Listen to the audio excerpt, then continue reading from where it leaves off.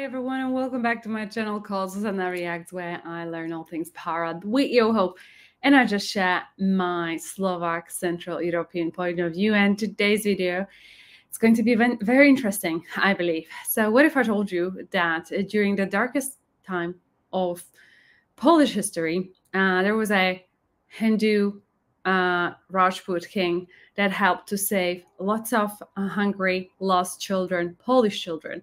And I believe this is a testament to a Hindu community and shows their compassion and spirit.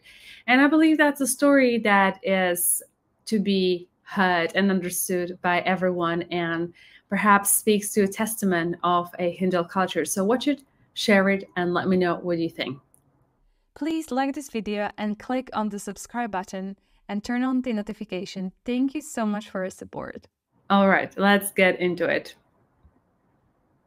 In 1939, during the beginning of the Second World War, Poland was attacked by Germany and the Soviet Union.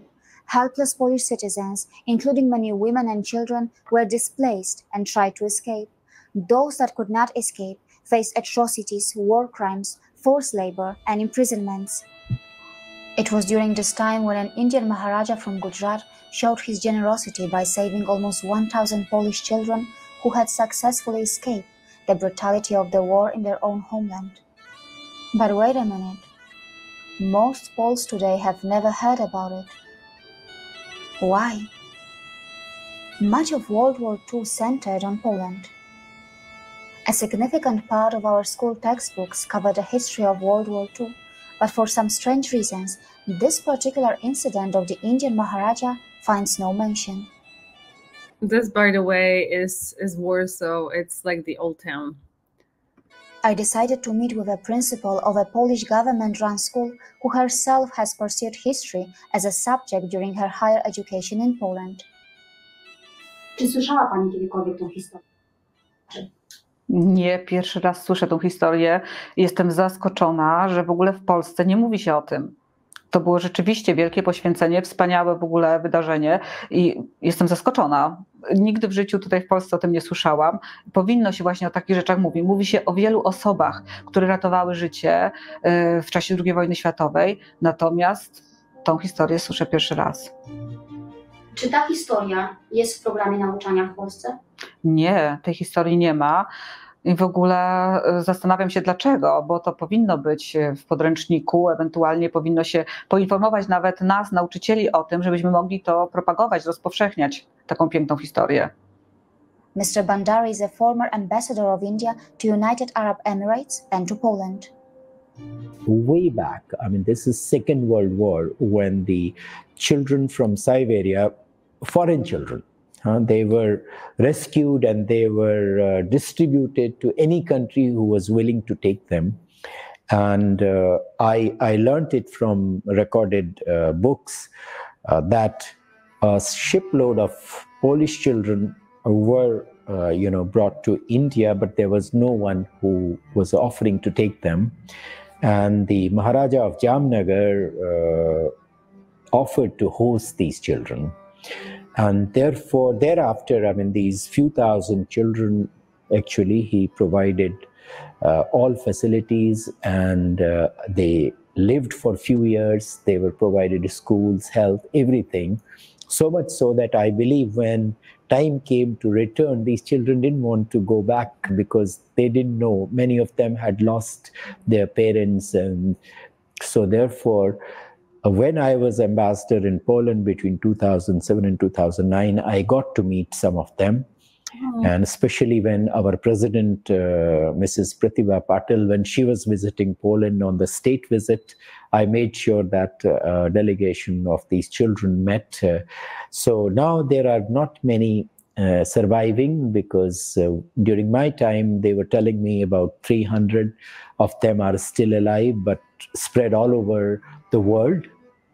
Because when they went back, they did not necessarily settle down in Poland. They went to different countries, and but they were meeting every year. But now these meetings have become also very, not so frequent, not annual meetings, because not many are surviving anymore. I'm not sure if 100 are alive.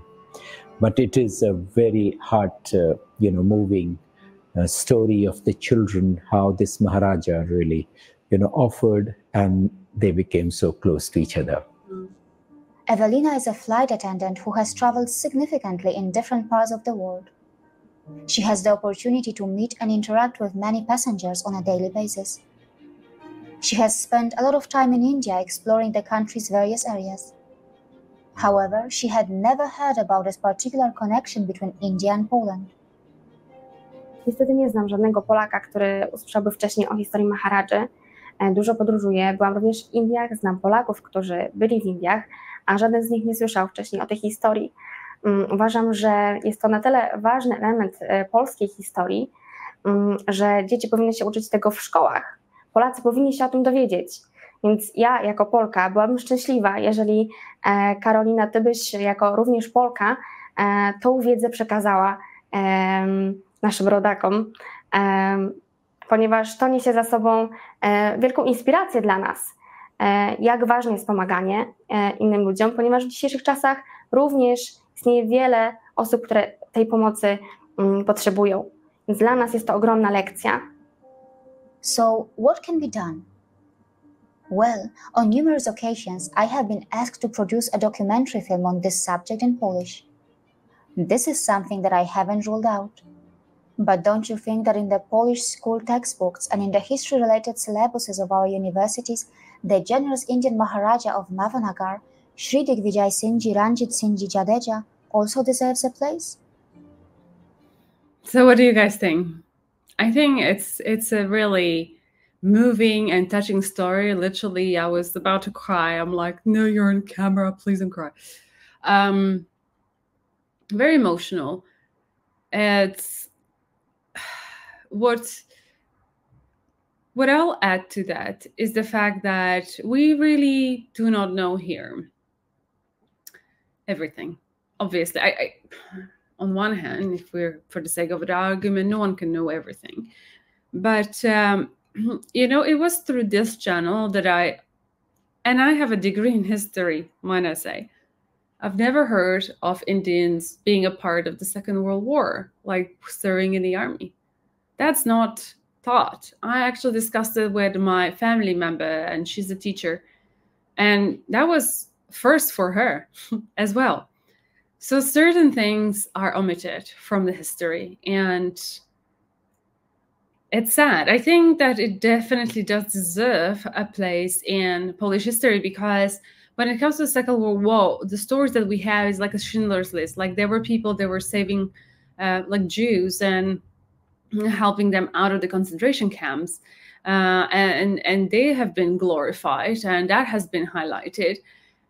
It's just sometimes I wonder how, the history is really manipulated and how we really do not know, and why this is suppressed. Maybe it's suppressed on purpose. Knowing people, I feel like it's suppressed, or not even suppressed, but it's omitted simply because I feel like India is just in our heads so far away, and we're part of, let's say, the Western civilization. So we just teach people the facts that are relating to the Western world, where, the Asian world is not really that discussed, to be honest, here. I think it's just because, at least when I was growing up, it was right after the fall of communism, and everything was communistic. You guys, well, you really need to keep on defending it. But you have to realize that during the times of let's say 1971 and things that happened, that was like a deep communism here. And the only information you could have is information from the party. So even though the communism is no longer here, like for example, when Slovakia was formed, we were still being taught from like the communistic books, and it was communistic point of view. Now I know you love your Russians and stuff, and I understand why you do. However, these were the people that were writing this history and educating us. So either they were purposefully omitting it or they just didn't believe that was a relevant thing to mention. Pick one. And yeah, we don't know about these things, and that has never met our books. I sometimes really don't even try to seek that there is some sort of an agenda behind that. I just think it just comes down to the fact that,